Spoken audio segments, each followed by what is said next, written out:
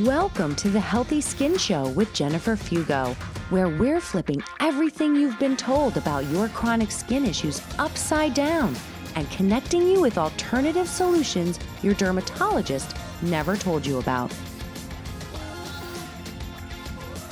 Welcome back to episode number 159 of the Healthy Skin Show.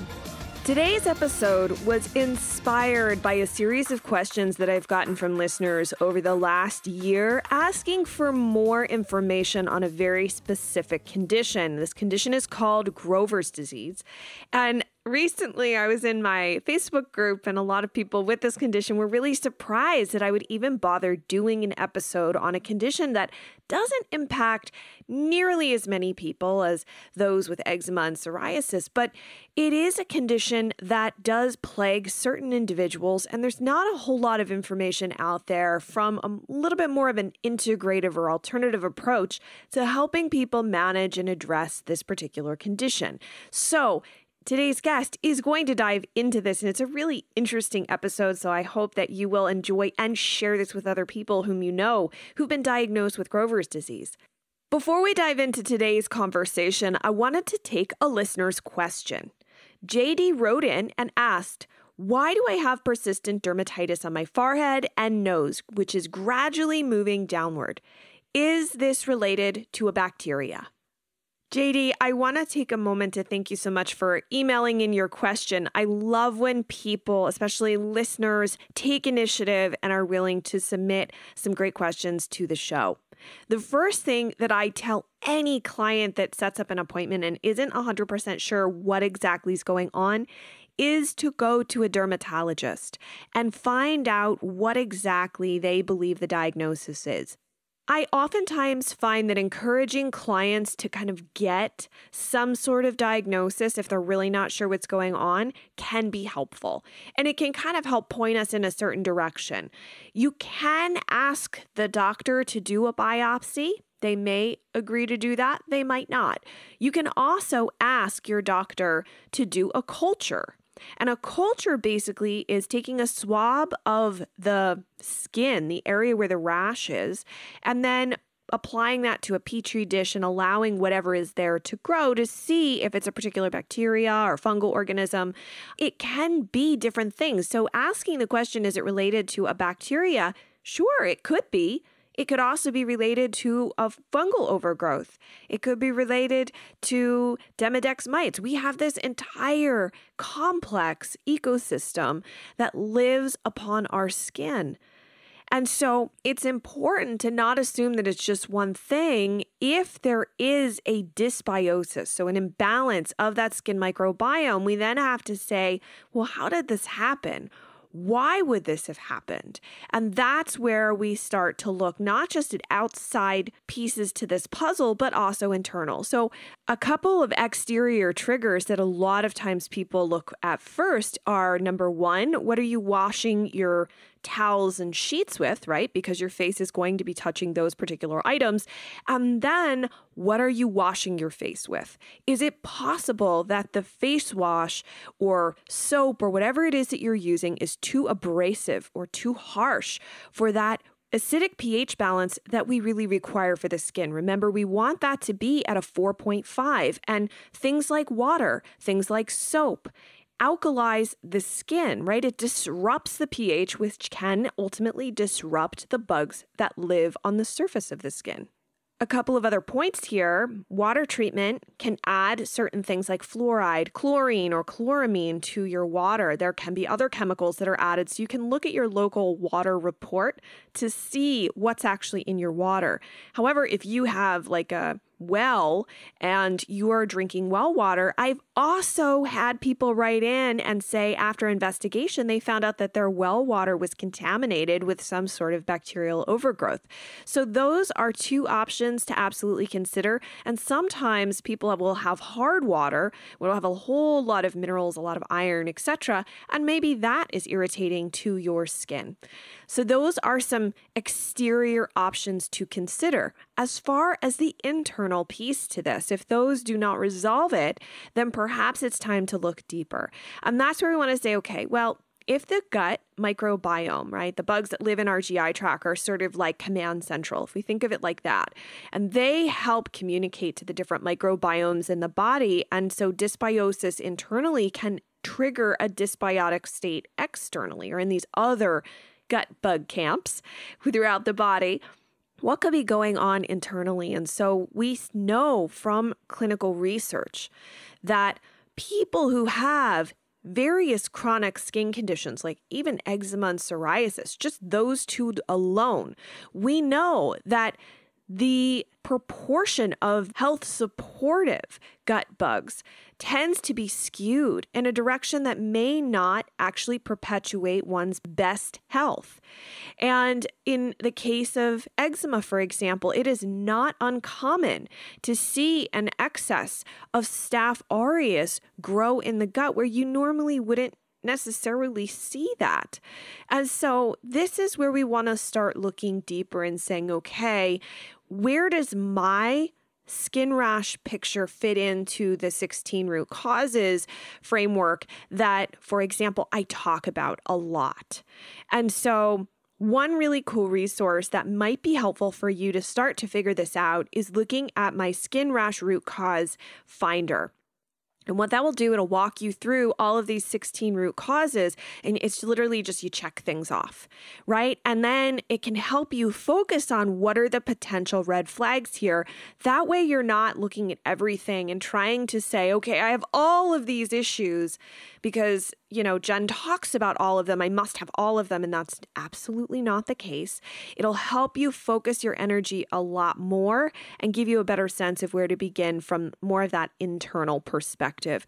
So I'll link to that e-guide in the show notes. That way you guys can go and download it. It's completely free. And I know that whatever type of rash that you're dealing with, this can be incredibly helpful as a starting point, because that's oftentimes the hardest point is like, where do I begin? How do I figure out what the root causes are and what's driving this? And this little workbook is a really great place to start. All right. With that said, I want to dive into today's conversation. That way I can be respectful of your time because I know that your time is valuable. My guest today is a returning guest. You guys probably remember him at this point. His name is Dr. Sivamani.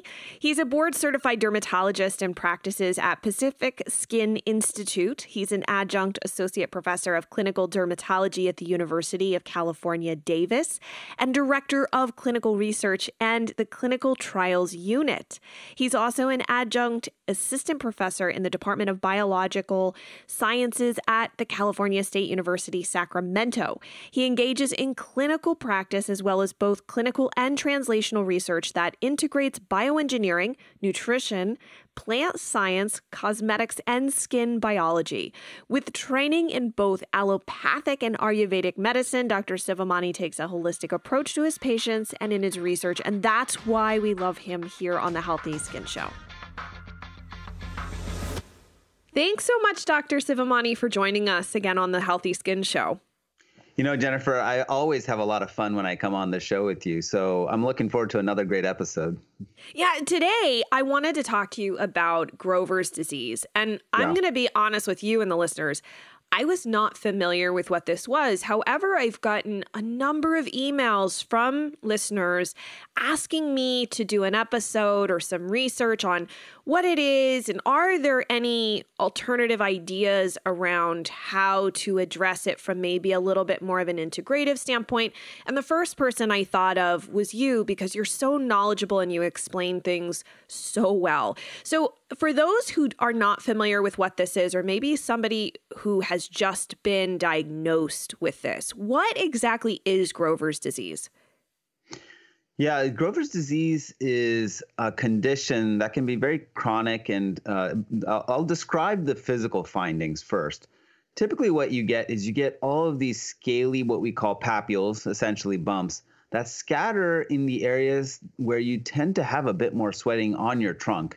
Tends to be the chest, the stomach area, the back, maybe onto the shoulders, and it doesn't really go beyond that much. Some people can get it to extend onto their upper legs. Some people can get it onto their arms, but really tends to be on the trunk.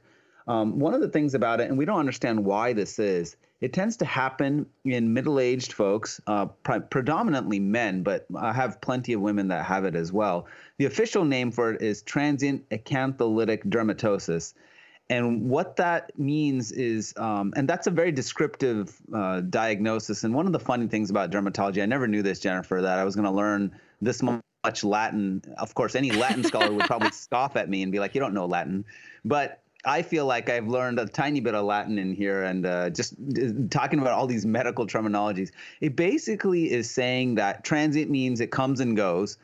What's happening is that you have a breakdown of the connections between what we call the epidermal cells, which is the top layer of the skin, the most superficial layer. There's a breakdown of those connections.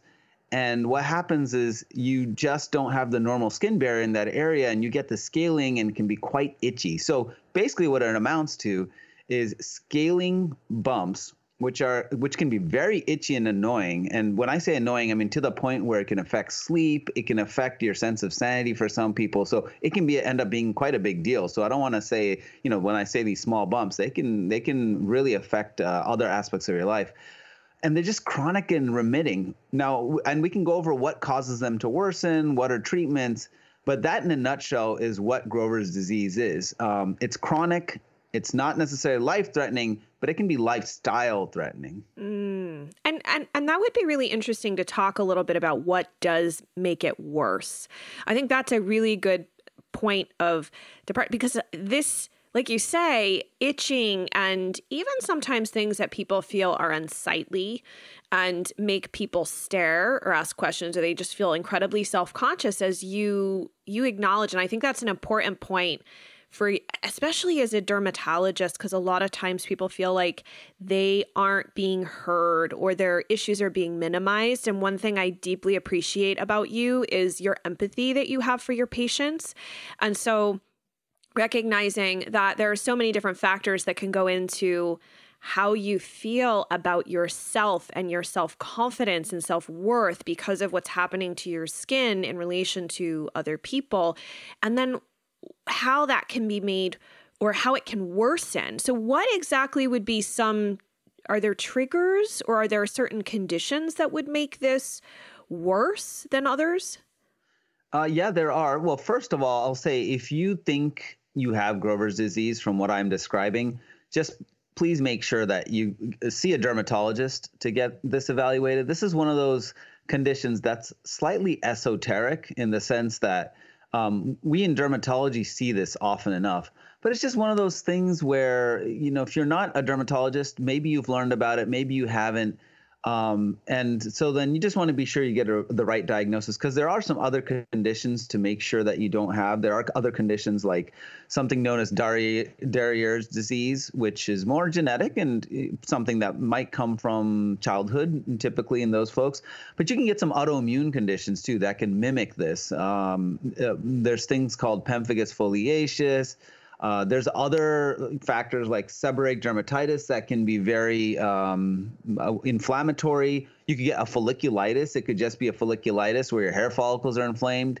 And so there's a whole list of treatment possibilities after you've gotten the diagnosis correct. So I just say that as a first step. Just make sure that you get this confirmed. What we know is that people that end up sweating for whatever reason, when there's extra moisture, it causes Grover's to break out. And whether that means it's from sweating from activity or sweating from the weather or just, if you're wearing really warm clothes, whatever it is, if you don't have your skin breathing or allowing it to breathe, we know there's a greater tendency for this condition to flare. And so obviously I would think people who live in more humid, hot climates could be affected by this, and it may even impact your ability to exercise. Yeah, I think that one of the issues is when you have humidity or anything that's increasing the sweat on your skin, and the key I think is when the sweat sits there. Now, if it's able to evaporate pretty quickly, I don't think it's going to be as much of an issue. There's never an end-all, be-all in any of these conditions because, all of us are going to have different tendencies and different levels of severity of the Grover's if you do get it. But you're right. If you are going to be exercising and the sweat's just staying pooled, make sure you wear breathable clothing. That's like a simple thing. And a lot of people forget that breathable clothing, cotton, things that wick moisture away are important, especially if you get the fabrics that are more wicking. That could be very important rather than ones that will keep that moisture just stuck right on your skin. And the second part of it is, yes, the environment you can't necessarily change, but you just have to be mindful, and you might have to put things on your skin that are going to help keep it drier, keep yourself a little bit cooler if possible. And then also, if you do have a breakout, there are treatments that we can talk about as well. Yeah. And really quick, because we're talking about sweating, and I don't know if you have any thoughts on this. This is what popped into my head right now. What about like a lot of people are doing saunas, and there's a whole movement of like sweating being very positive, and people are using red light therapy and all of these infrared saunas and whatnot. So for someone with Grover's disease, would that be potentially contraindicated? I think we always have the term of relative contraindication versus absolute. Absolute means it's an absolute no-no. Relative just means be careful. Watch how your skin's going to react. Yeah, if you come from the Ayurvedic perspective, just taking a step aside, when you look at Grover's, it's someone that's going to have a tendency towards sweating, and it's going to be someone that has a tendency towards inflammation. So when you look at the elements that are involved, and usually in Ayurveda you have 5 elements that are involved, and we won't go into much detail, but I think it's really important just to look at lifestyle tendencies. You have earth, water, air, fire, ether. Those are the 5 elements. And, we could do another podcast maybe on what all of these mean. But without jumping into that too much, if you look at Grover's, you have too much sweating, which is a resemblance of the water element. And then you have too much inflammation, which is a resemblance of the fire element. So when you look at both of those, when you go into something like a sauna, you are adding more moisture to the skin. So if you are dehydrated, or if your skin is extremely dry, then you might have an opportunity where you're going to hydrate your skin. But people with Grover's, they're having too much moisture sitting on their skin. So saunas would definitely have a higher risk of inflaming Grover's. So you do have to watch for that. Okay, that's a really good point to make. Again, because a lot of people see all this stuff online and they want to give it a try because it appears to work for so many people. But we always have to remember, every single one of us is unique. We are different from everyone else. And so our circumstance may make someone's, someone else's, something like it's what it works for someone else can be like almost like poison to you. Yeah, it one may person's not be. treasure is another person's poison. Right. Yes, exactly. So what are some things that you found to be helpful as far as treatment options? Obviously, I think the lifestyle issues around trying to keep the body cooler, wicking sweat away is really important. But if someone has no idea how to deal with this and they're just literally, it's almost like playing whack-a-mole, just trying to deal with things and flares as they arise, what are some things that they could do? And I assume a dermatologist would be helpful in identifying these steps for them. Yeah, the key is to think about what are the different reasons that Grover's develops, and then go after each of those reasons. And really the main reasons and issues at hand with Grover's is that, firstly, there's too much heat. So, and that could be local heat or just overall, like if someone has a fever or they get sick, sometimes Grover's can break out in that situation too, because you're going to be sweating more. So there's too much heat. And the heat could be local too, if you're trapping the heat, for whatever reason. Secondly, there's too much moisture. And then thirdly, there's too much inflammation. And really, when you break it down, those are the 3 subset of reasons why Grover's flares. And so you can try to identify each of those things. So if we start with, and we'll come back to heat at the end. If you look at, I have too much inflammation, let's start there, because that's really where the symptoms come in. If you have too much inflammation, there are a variety of things that people do. Steroids, topical steroids are used temporarily to get inflammation down, and steroids are very effective. If you're seeing a dermatologist, that is probably one of the first things that they're going to do. But when it comes to a steroid, think about how that steroid is being delivered. Is it coming in an ointment? Is it coming in a cream? Is it coming in a lotion? And we have to balance a couple of things here. When you have Grover's, your skin is broken down in those areas. So when you put any sort of a topical formulation on your skin, if there's more of an alcohol base, it may sting your skin for some people. But for others, if you put on something that's too heavy, like a ointment, that may actually trap more moisture. So it's one of these Goldilocks principles where you just have to find the right formulation. It's not a one size fits all. So you have to figure out, okay, if I'm going to get a steroid, is it going to be an ointment, which is thick, a cream, which is kind of in between, sometimes can sting, or can it be just a solution that's easy to put on, very watery and liquidy, but sometimes that can sting more. And for some people, it turns out to feel really good. But that's the first thing. So you have steroids. The second thing is sometimes when it gets really bad, you might be given antibiotics for several reasons. One, there could be a secondary infection because the skin is broken down in this area. You could get a secondary infection. So you have to watch out for that.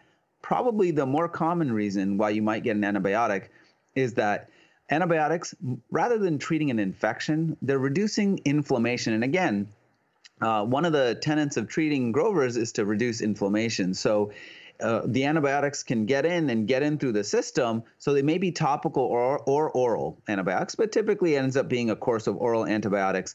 That is sometimes used to reduce the inflammation. And some dermatologists and some practitioners may use an oral antifungal. They just give you a tiny burst. So I just bring that up as another possibility that they may talk to you. And finally, one of the things that happens that you're trying to treat with inflammation is you're trying to reduce the cells from what we call turning over or having those connections, because when those connections break down, you want to turn those cells over and then reduce how active those cells are being, so it kind of settles into a state where they don't break down as easily. And so you might use what's known as a retinoid. So you could use either oral acitretin, or some people use isotretinoin, which is the generic for Accutane. A lot of us don't like to do that in that case, but acitretin is one that many of us will use orally. And then you might use a topical retinoid. You have to be careful with the topical retinoid, though. That can be very aggravating. Okay, so that's the inflammation part of things. There are numerous things in the medical literature, by the way, Jennifer. Like, what happens in these sorts of conditions is if there isn't one known treatment, we try like tens and tens of them, and none of them work perfectly. But kind of just giving you a flavor. Second thing, when you're looking at the moisture issue, you want to bring that down. So the way to bring the moisture down is a couple ways. There are some oral medications that can reduce sweating. We try not to go there if we don't have to, but that is an option. It would be off-label. So I just want to put a disclaimer here that some of the things that I'm mentioning are off-label. You really do need to speak to your doctor about these things. But just generically, there are ways that we try to approach reducing sweating. The other thing is putting on something astringent. Can you have some sort of an astringent herb that you put on? And a common one is witch hazel. You can use something that's just going to be astringent so that it can absorb the moisture, or it could be something like an absorptive powder that you put on your body to try to improve as well. So those are some factors. And then the heat part of it. What kind of clothes are you wearing? Can you wear more breathable clothes? Are you wearing things that get sweaty and then stick to your skin, or they wick moisture away? These are all factors that you think about. And finally, the itching. Sometimes what we can do is we can give anti-itch lotions. Some of them have chemicals like menthol and camphor that can really reduce the itching. Or sometimes if it's really out of control and you're just trying to get it under control, they can give you anti-itch medications that you could take orally as well. Wow. So this is this generally like a lifelong issue that you found in your practice? It's a funny thing. It's something that doesn't show up for many people until their 40s and 50s. And it does last for a few years. And for some people, I don't know why, it just gets better. And for some people, it's as simple as they were a little bit overweight and they were sweating more easily, and then they lost that weight and their body was in a different state and then it went away. And for other people, they lose all the weight they can, get into shape, and they still deal with it. So we don't have the total handle on why it comes on and how quickly it's going to go away. But for some people, it does get better. It goes into a remittive state.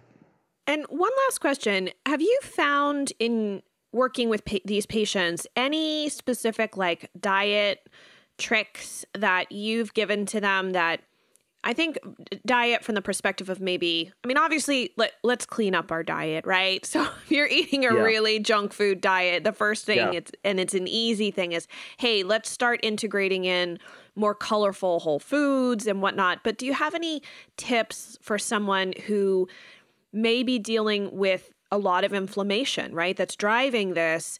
Are there any foods that might be helpful that you've found from working with these patients? Yeah, I try to stay away from, by the way, I think that's a great question. I try to stay away from foods that are going to spike the insulin and IGF pathway, because some of those can also trigger your oil glands to secrete more sebum, and that's going to trap more moisture than you might need, and because it tends to be on the chest and back and stomach area, and especially the chest and back. Your oil glands are pretty active, the sebaceous glands. So I get people to stay away from high glycemic foods as much as possible. It's probably better for their overall health and better for weight control too. Dairy, I get people off dairy. Are these proven associations? No, they're not. But I'm trying to think of the mechanisms that are involved at this point. Exactly. And dairy, from my understanding, dairy can actually, is it that it increases some of these, like the growth factors, or that it stimulates them in the body? Is that the connection there?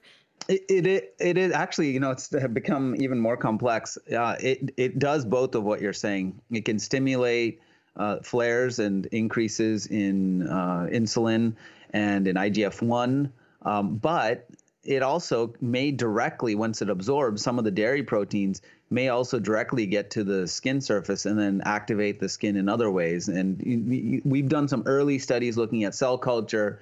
And so I think dairy has multiple ways that it has its actions. Of course, this is why babies need dairy when they're growing up, because it helps them grow. But at some point, you don't need that insulin spike over and over again. And it can show up in a variety of ways, such as weight gain. And sometimes you can have extra oil on the skin. So yes, I do get people off dairy. And also going to low fat, I just want to make this point. Going to low fat actually may be worse, because low fat dairy tends to have even more filler content in there, which can be oligosaccharides and whey. And then going to milk alternatives, if they're still dairy, it's still dairy. So going to like A2 milk or lactose-free milk doesn't change that. It's still got the dairy proteins in there. You really do have to just go off of dairy altogether. And I have had questions, what about dairy like almond milk? And I just want to remind everyone that almond milk, I know the word milk is in there, but that is dairy free. If you go to something like almond milk or cashew or macadamia, they have so many great nuts now, pistachio and oat. That's another great milk. So a lot of alternatives. Absolutely. And what about ghee? Do you have any thoughts on, would you still consider ghee a problem if the proteins have been removed, or would that maybe be the one possible dairy? It's a good question. In Ayurvedic medicine, we always talk about ghee as being much less of an issue compared to butter, and I think that is true. Having a little ghee in your food is okay, but for a lot of folks, if you're dealing with too much moisture and whatnot, you don't really need the ghee either. I think using it is probably safer, but if people are willing to come off the ghee, I'm fine with that too. That one I'm really either or. It's on the fence. It's on the fence because I think it is. I think it is better for your health. I don't see it as being as much of an issue. And many times when people put ghee in, they're not taking tremendous amounts. They're putting in a tiny bit to oleate their food. So it's a little different. Exactly. Well, I just want to thank you so much for enlightening all of us about this issue. And I'm excited now for people who are asking about Grover's disease so that they now have a different perspective. And I love that you brought in the Ayurvedic perspective as well. And it sounds like it's not just a skin issue. This is a life issue. You have to look at your diet. You've got to look at the products you use. You need to look at all of these different factors and make some shifts to be in better balance with your own body. So first of all, I want to thank you for being here yet again. And I want to encourage everyone to go check out your website, especially those who are listening who are health practitioners, doctors, other nutritionists, dietitians, acupuncturists, etc., anyone in the field of really helping people, and you're really interested in this whole integrative approach to dermatology, learnskin.com is an excellent resource for practitioners to really connect with other like-minded practitioners around skin issues, but also to become incredibly educated on these issues from this more, I think it's a very forward-thinking position. And you've also got a great podcast as well, which I've been on, and we'll have to share the links to that show. So I just want to encourage everyone to really connect with you, because I think the work that you're putting out there and everything that you are doing we're starting to see this elevation and awareness that there are so many more things to your skin than just your skin. And I love that. Oh, that's absolutely true, Jennifer. And thanks for doing what you do as well. And this is fun. It's the times are changing. We're getting to really thinking about ourselves holistically. And so it's the better way to go. Absolutely. Well, thank you so much for joining us. I appreciate it. Of course. I deeply appreciate Dr. Sivamani coming back on the show and sharing his incredible insight with all of us, especially as we all together as a community walk down this road of saying, what are the other options?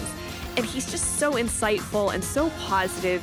You know, I wish sometimes we had a whole lot of Dr. Sivamanis. We could clone him, but fortunately, he is so willing to share his knowledge and create an integrative dermatology community that I want to make sure that you guys are aware that there is an annual symposium. It's called the Integrative Dermatology Symposium. This really is for practitioners. It's not for you guys if you're struggling, because this is more at a medical level. But this is great if you're coming to this from that nutrition perspective, or maybe you're a physician yourself or some other type of practitioner and you tend to work with, or you have this really deep interest and passion around helping people with these chronic skin issues. Consider attending the Integrative Dermatology Symposium. Normally it would be held in person, but this year it has gone completely virtual, as most conferences have. And it is happening from October 23rd through November 1st. Anyone can join, and everything is online. And by the way, it doesn't matter what country you live in, everything will be accessible, and that way we can help spread this information farther across the globe and help more people. I will be in attendance. I had planned to go last year, but couldn't make it. I'm super excited to be there this year, and many of the guests from the Healthy Skin Show are actually going to be there as well as either attendees or they're going to be presenting. So if you just love this show and you learn so much and it's really helping you in your clinical practice, I would highly encourage you to head on over to integrativedermatologysymposium.com, sign up, and I will see you there. As always, all of the resources that we talk about, all of the links, everything can be found over at skinterrupt.com/159. There you can also leave any questions or comments on this episode so that we can keep the conversation going. You guys know the whole deal with the Healthy Skin Show. It is incredibly important that you share this episode. If you know someone that is struggling with Grover's disease, or you're in a Facebook group where you could share this with people, that it might finally reach somebody who really feels completely lost and hopeless, struggling with Grover's disease, make sure to share this episode with them, because remember, sharing is caring. And if you haven't done so yet, head on over to your podcast platform of choice, rate and review the Healthy Skin Show to let people know why you find this show so valuable, so helpful. That way, for someone new who's looking around for a show, seeking information, they can know what the value is that they can get from tuning in. Thank you so much for joining me, and I look forward to seeing you in the next episode.